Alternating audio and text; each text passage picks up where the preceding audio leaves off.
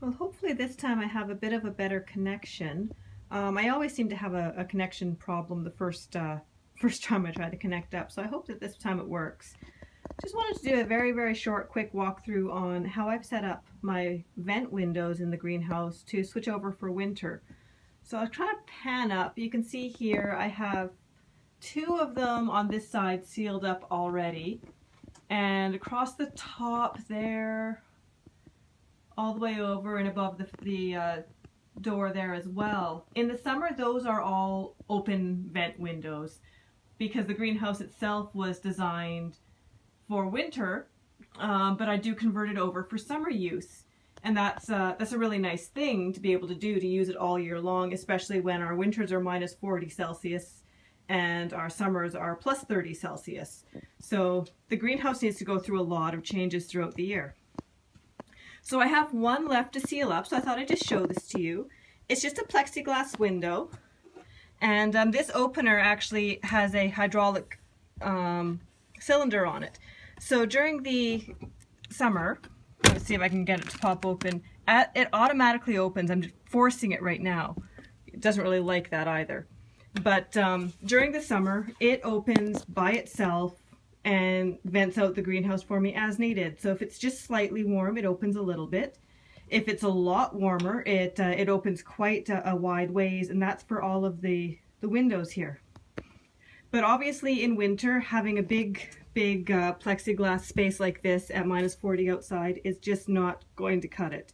I need to save as much heat as I can. I mean, the back wall is insulated.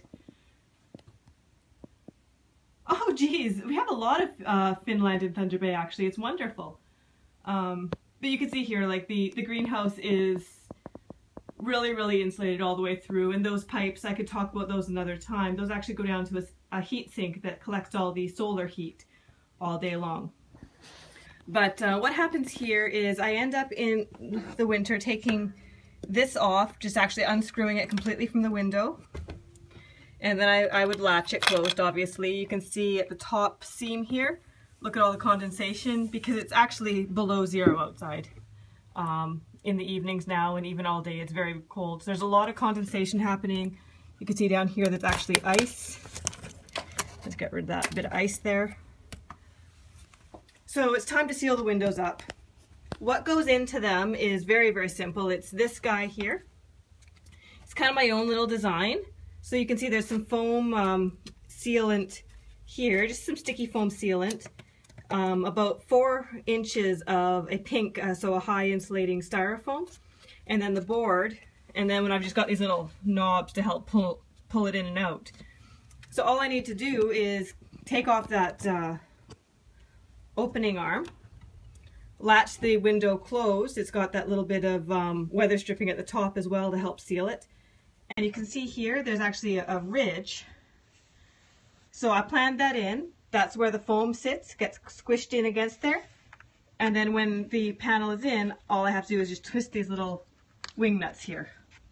So that's how easy it is to convert all of my vent windows in this greenhouse from summer to winter. I usually do it sequentially as it gets colder in fall, leave a couple open as the days are getting a bit cooler, but it's still a little too hot. And then I just move on. So that's how I do everything there. This one will go in very quickly, just 4 screws, take the one off, click it on, put this in, and voila, it's already sealed. There's no major work to be done. And that's exactly what I did for all of the others up at the top and the others across here. So yeah, this greenhouse will be good for winter. It's already zero outside, but as you can see here, all of the winter crops are starting to come up, and so I'll be eating fresh greens even at Christmas when it's a very typical chilly Canadian, northern Canadian winter. So if you have any questions about that, you can find me on my blog. You can send me a tweet about it, ask whatever questions you'd like. My blog is growingnorth.ca, and you can find me on Twitter at growingnorth. So if you need to ask